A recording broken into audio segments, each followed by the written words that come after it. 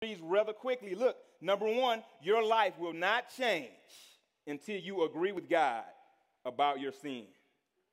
Your life is not going to change until you agree with God about your sin.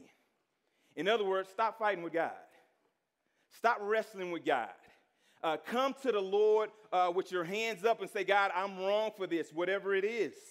Your life will start to radically change when you say, God, I'm confessing this to you. So stop fighting with the Lord. What is sin? This is a great definition of sin. Number two, sin means to engage in wrongdoing. That's what sin is. It's to engage in wrongdoing.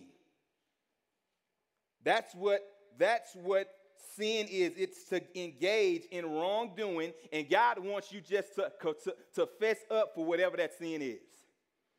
When I was 16 years old in the 10th grade, we used to have lunch. How many of y'all have lunch and it's horrible? Lunch is just horrible. I mean, it's not good. You don't want to eat it. So we had a McDonald's and a Burger King right down the street. But they say underclassmen, people who are in the 9th and 10th grade, cannot walk off of this campus and go to any kind of restaurant. So I was like, nah, I'm way too cool for that. I want to go get me a Whopper with cheese. So they say if we catch you walking out of here, the cops will come and get you, and you will receive a huge ticket. I was like, right. So one day, every day, we would go to McDonald's, Burger King, nothing happened. This one particular day, I was up there ordering my food. Let me get a number one. Yep, pickles, onions. Yeah, let me get cheese. Yeah, I want to get this. Then I heard, whoop, whoop. Oh, my goodness. Hey, what are you guys doing? Oh, we're just getting some lunch. Hey, he said, let us take you back to school.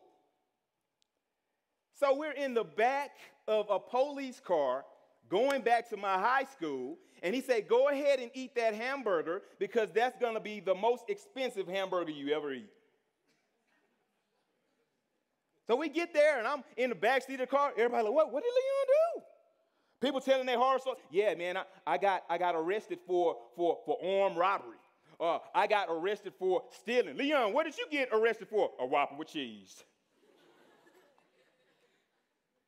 And it's something happened. I don't know if you've ever been in a courtroom, but they set my court date.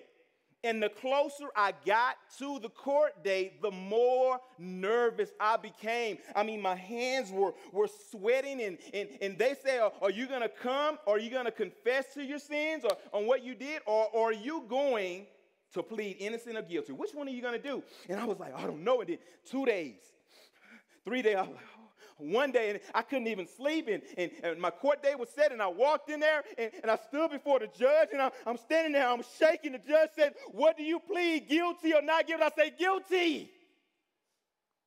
He said, are you sure? Yes, I did it. Let me get out of here. That's what God wants from you. To go from the rationalizations and from the excuses to say, Lord, I'm guilty.